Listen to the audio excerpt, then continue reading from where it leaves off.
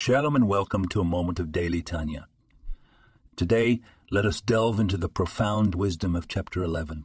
In the tapestry of life, we often encounter threads of joy and sorrow, moments of elation and despair. The Tanya teaches that within our souls reside two inclinations, the good inclination and the evil inclination, engaged in a perpetual struggle for dominance.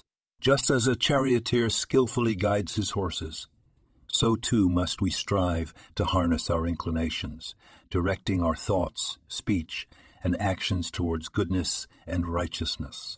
Even amidst life's inevitable challenges, remember this: the power to choose our path lies within us. This podcast was produced and sponsored by Daniel Aharonoff